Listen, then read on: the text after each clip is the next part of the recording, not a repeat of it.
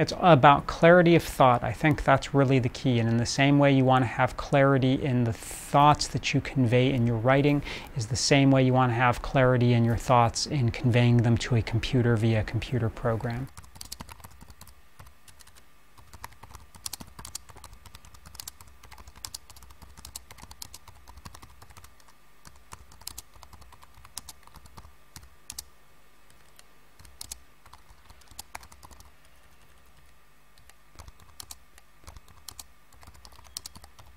In computer science, there's a couple different areas that I'm involved in. The main one being computer science education, which is how do you actually get students to understand computing? How do you put together curricula that would motivate students to really want to go into the discipline?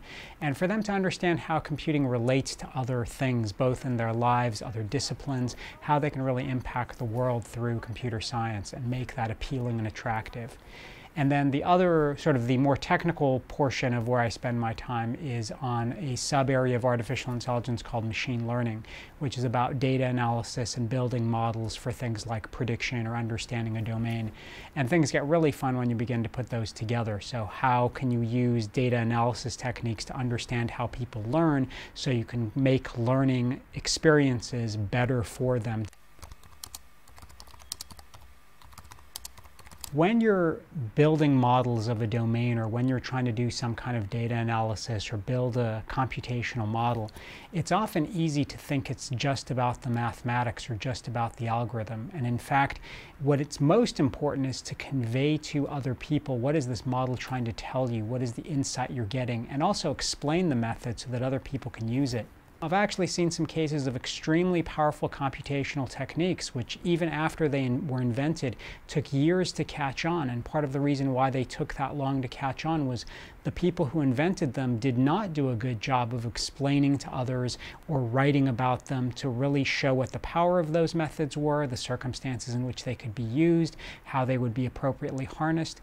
And so as a result, it took years until someone else who really had the writing and communication skills came along to take that information, digest it, and then present it in a way that more people could understand it, that the real value of those techniques were sort of appreciated by the community. Think about all the cases where you get some initial reaction to something, and over time your thought process revisits it and you gather more information and you're able to better clarify your opinions or your thought about something.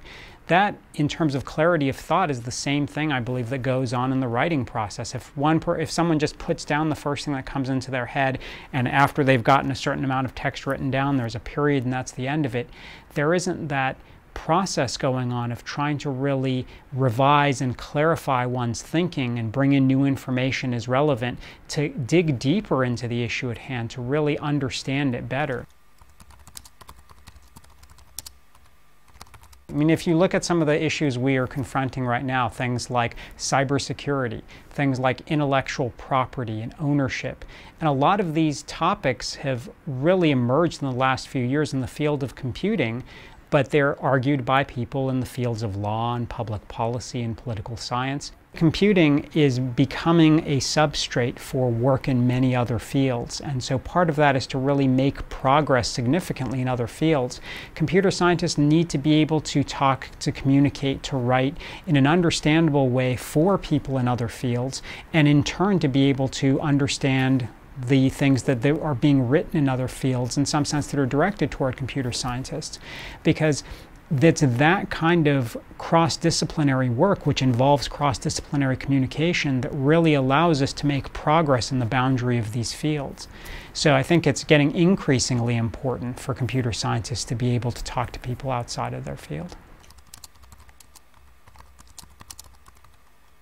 Really think about how you can communicate your ideas to someone else and have real clarity of thinking. So in the same way that we think about writing a computer program as having sufficient clarity in your thinking to be able to explain what you want done in detail to a computer so that a computer could execute it, which has to be extremely clear and extremely precise. Can you bring that same kind of clarity to the presentations you make, the communication you have with other people? Can you make your writing that clear, that the message that you're trying to convey is really that unambiguous and understandable by someone else? At the end of the day, why do we write, why do we speak, is because there are ideas and things that we feel are important that we want to convey to someone else.